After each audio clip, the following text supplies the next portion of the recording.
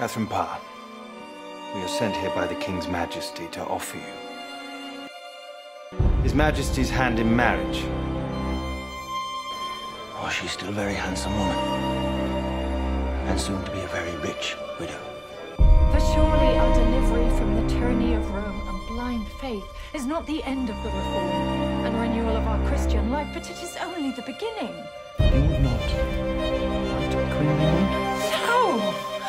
For heaven's sake, you know what happens to us queens. Everyone knows what happens.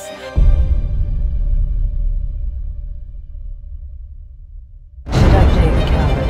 I'm afraid.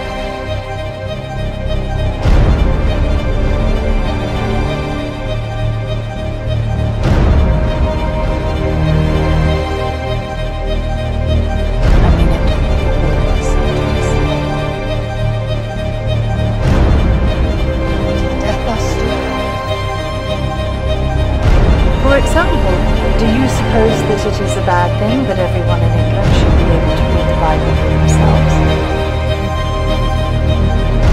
You know that I never wanted to marry the king, but since I had to, I may at least use what influence I now possess to further the cause that I believe in with all my heart, the cause of the Reformation.